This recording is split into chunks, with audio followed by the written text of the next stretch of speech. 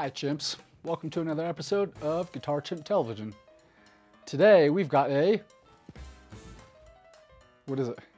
That was really fast. Alright, so today we've got a 1991 Gibson Explorer in Sunburst.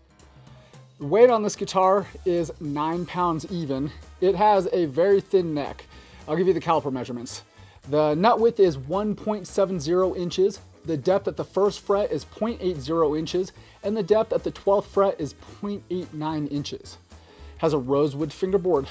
And the pickups on this guitar are, it has a 500T in the bridge and a 496R in the neck. And it also comes with the original case. The case does have some wear on this guitar. It's got a broken combo latch, but I mean, look at this thing. Tobacco Sunburst finish. It's got a really thin neck on it. It's got definitely what I would call a 60s neck, and the pickups are super hot on this guitar.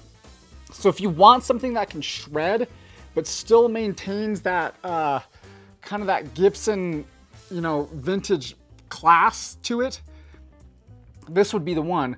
I'm talking like the difference between this and let's say an ESP or something like that. An ESP, it's gonna be super like sleek and that type of thing. This still has a lot of like vintage class to it, like an old Explorer, but it's got that thin neck feel so you can shred on it, and then the pickups are super hot on this guitar. Super awesome. Yep, and then, yeah man, just super awesome. Cool, well I'm gonna hand it over to Rich.